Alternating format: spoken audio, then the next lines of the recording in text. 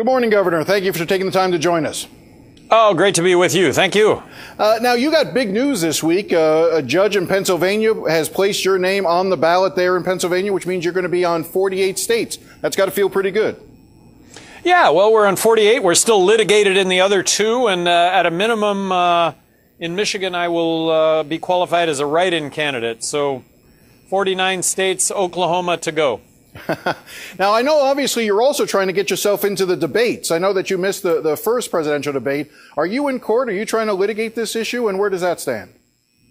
Yeah, we are trying to litigate this issue. And of course, the fact that we're in court, and we'll have to stay tuned and see what that produces. But Presidential Debate Commission, made up of Republicans and Democrats, and they have no interest in seeing a third party on stage. Let's start there. Let's give us a sense for what is the difference that you would bring, not just to the debate, but to the country, from your viewpoint, from your vantage point. What's the major difference between yourself and the Republican and Democratic parties? I don't want to bomb Iran. I want to get out of Afghanistan now, bring the troops home. I believe that marriage equality is a constitutionally guaranteed right. I want to end the drug wars. Let's legalize marijuana now. I would like to repeal the Patriot Act. I would have never signed it in the first place.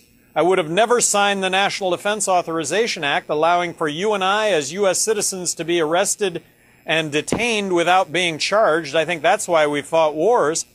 I think we need to balance the federal budget now, and that means a $1.4 trillion reduction in federal spending. And to do that, you've got to start off by talking about Medicaid, Medicare, military spending.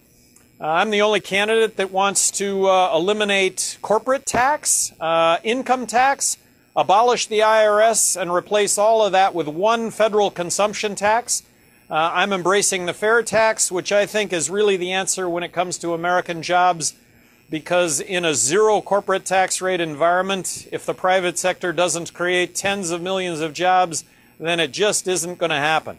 I want to get into some of the specifics with you in terms of what you want to do away with and where that would leave us. But let's look at the reverse side. What is your philosophy for government? What should government be doing? You've given us a lot of examples of what it shouldn't be doing. In your mindset, what should the federal government be there to do? Well, it should be there to provide a level playing field, that we all have a level playing field to the American dream. In that context, government should protect us against individuals, groups, corporations, foreign countries that would do us harm. That's government's primary responsibility. Now, you talked about, I know on your website, you talked about how government-run healthcare simply won't work. I got to tell you, there's a lot of senior citizens and veterans who like what they get from their Medicare and like what they get from the VA. What makes you think that government-run healthcare does not work? Well, why shouldn't we all not like a benefit that we're paying $30 for and getting $100 benefit? And I'm talking about Medicare now, where we might pay in $30,000 and get a $100,000 benefit. Look, what's not to like about that? Well, what's not to like about it is that it is not sustainable, and that if we don't cut Medicare, we're going to find ourselves with no health care at all. If we don't balance the federal budget, I'm in the camp that believes that we come to a monetary collapse as a result of borrowing and printing money to the tune of 43 cents out of every dollar that we spend. And a monetary collapse, very simply, is when the dollars we have in our pocket don't buy a thing because of the accompanying inflation that is going to go along with what we're doing. So what would you do to Medicare? Well, in New Mexico, I oversaw the reform of Medicaid, health care to the poor. We took it from a fee-for-service model to a managed care model. We saved hundreds of millions of dollars, and we delivered better health care. At the time, I believe if the federal government would have block granted the state of New Mexico 43% less money, done away with all the strings and the mandates associated with the delivery of health care to the poor, that I could have effectively overseen the healthcare delivery to the poor. Now, that would have meant drawing new lines. Who are those really in need? But I think I could have done it. I believe that in my heart.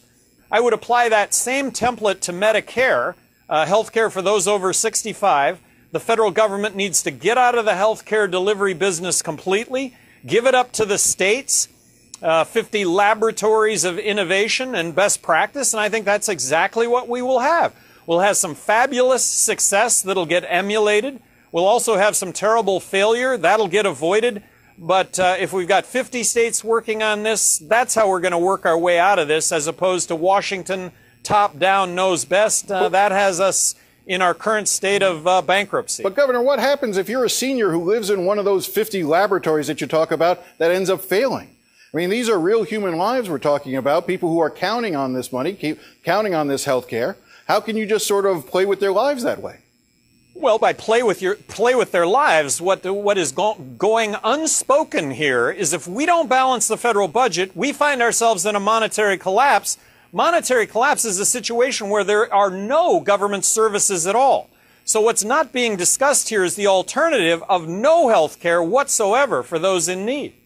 If you were to give an estimate, could you give me an estimate as to the number of people, the percentage of people currently receiving Medicare that won't be receiving Medicare if you were elected?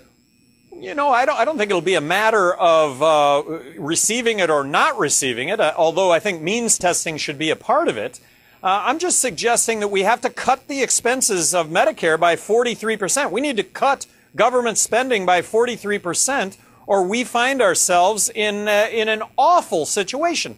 Russia experienced a monetary collapse at the end of the 80s. The ruble went from being worth something one day to being worth nothing the next day. Look, the shelves are bare. Everybody figures out money doesn't buy anything, so you rush to the store to buy everything that you can before the shelves go bare. That's what happens in a monetary collapse, and we are not immune from the mathematics of continuing to borrow and spend money to the tune of, borrow and print money to the tune of 43 cents out of every dollar we spend. You said before, let's turn to the wars. We'll get to the war on drugs in a second, but let's talk about the wars that we're in between Iraq and Afghanistan. And you also said not to bomb. You would not be bombing Iran. Does the U.S. have any duty or responsibility when it comes to defending and helping Israel? Well, defending is one thing, but, you know, the whole notion of military spending. Defense is the operative word here. We should be providing ourselves with a strong national defense, but not offense and not nation building. If I were president of the United States, I would be lobbying Israel right now to not bomb Iran. We bomb Iran, we're going to find ourselves with another 100 million enemies to this country that we wouldn't otherwise have. And I am talking about our military interventions that have resulted in hundreds of millions of enemies to this country that but for our military interventions would probably not exist. And what is Iran other than an unintended consequence of taking out Iraq and Saddam Hussein? That's why they're raising their head right now. Was the invasion of Afghanistan in 2001, 2002, was that a mistake? No, that was not a mistake. I completely supported that, but I am arguing that after being in Afghanistan for 6 months, we wiped out al-Qaeda. You know what? That was 10, 11 years ago. We should have gotten out of Afghanistan 10, 11 years ago. Now, if you go back to Iraq in 2003, I was opposed to that. I did not think there were weapons of mass destruction, and if there were, we have the military surveillance capability to see that happening, and we have all sorts of options. But if we invade Iraq, and this was back in 2003, I thought we were going to find ourselves in a civil war to which there would be no end. I think the corollaries to Iran are very, very similar. Does Iran have a nuclear weapon? Well, there's some conjecture over that. But you know what? We can watch this. We have options available. But pulling the trigger first, look, the largest demonstration in the world in support of the United States after 9/11 was in Iran. More than 1 million citizens in Iran came out in support of the United States, and we're going to bomb the citizens of Iran. This makes a lot of sense to me. The trade embargo right now with Iran, they're running at 70% inflation. Do they hate their government because of the inflation? No, they hate the United States because we're behind the trade embargo. What about the trade embargo with Cuba? Would you maintain the trade embargo with Cuba? No, I would not. Well, here's the issue with Cuba, all right, is if you lift the trade embargo, which I'm all for free trade, all right, with Cuba. But what you end up doing is you end up putting money in the hands of the dictatorship, not the people. And that's the issue with Cuba. But yes, we should be opening up trade with Cuba, travel to Cuba. The war on drugs, the other war you talked about, you say you want to end it. Talk to me about that. Why do you want to end the war on drugs, and what would the result be?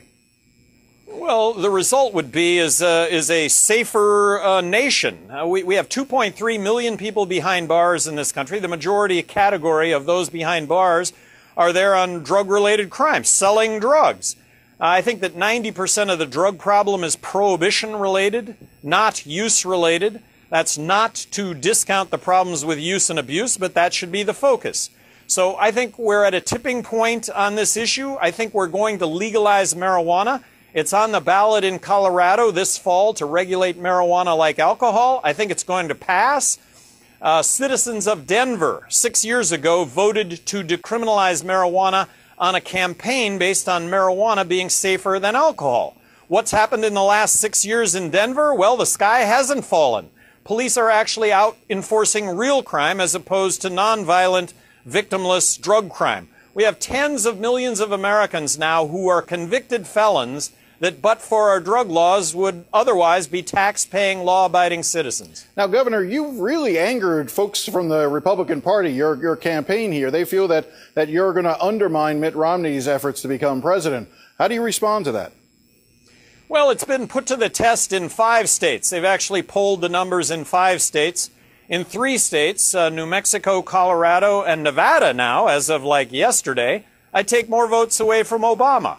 In North Carolina, in Michigan, I take more votes away from Romney. Look, a wasted vote is voting for somebody that you don't believe in. Vote for somebody you believe in. That's how you change this country. And I'm making a pitch to everybody to waste their vote on me. And if everybody will do that, I'm the next president of the United States, and I'm going to promise you that I will doggedly pursue everything I'm talking about. I find it remarkable that Obama and Romney are on stage arguing who's going to spend more money on Medicare when we all recognize that this has to be mutual sacrifice on the part of all of us if we're going to survive this.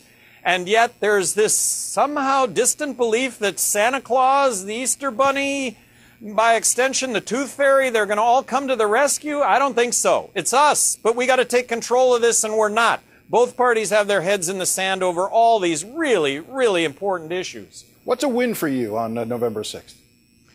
Well, a win is every single day I wake up and I'm able to provide a voice to what is not being given a voice, and that is all the issues that we face and the solutions that go along with the issues that we face. And more than anything, I'd like people to tune in to Gary Johnson 2012 and realize that here is somebody who actually is going to go out and doggedly pursue what he's talking about, that he has a resume and that it actually is very successful, and it has to do with smaller government, spending less money, and keeping government out of the bedroom, keeping government out of making decisions for you and I that only you and I should be making. Governor Gary Johnson, thank you very much for your time. Thank you very much for having me on.